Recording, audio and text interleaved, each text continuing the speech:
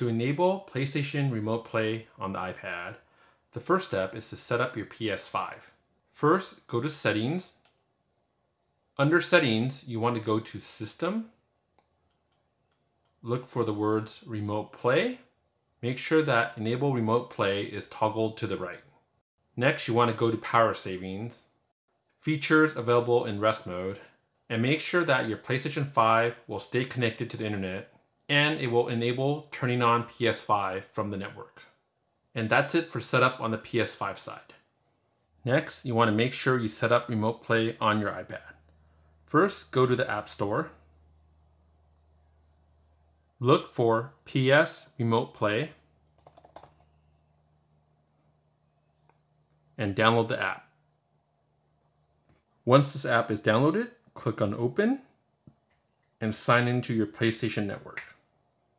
PS Remote Play would like to find and connect to devices on your local network. Allow for that. I want to connect to my PS5.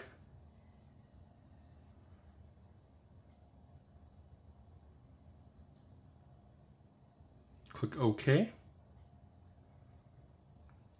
And it will look for connections via the internet on your home network. Once it is connected, you will see a duplicate of your PS5 on your iPad screen, with the music coming from your iPad.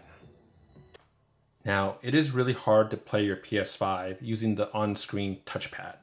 So instead, what I would recommend is get a PS5 controller, hold the PlayStation button along with this button up here, until you see the DualSense wireless controller show up on your iPad screen. Click on that. And now, your PlayStation 5 controller is hooked up to your iPad.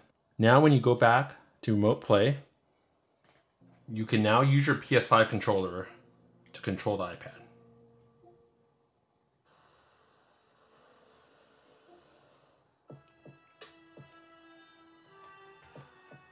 Now to shut down correctly, you want to make sure that you go and only put your PlayStation device into rest mode.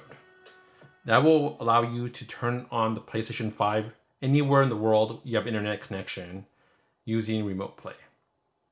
And that's it for the video. Thank you for watching.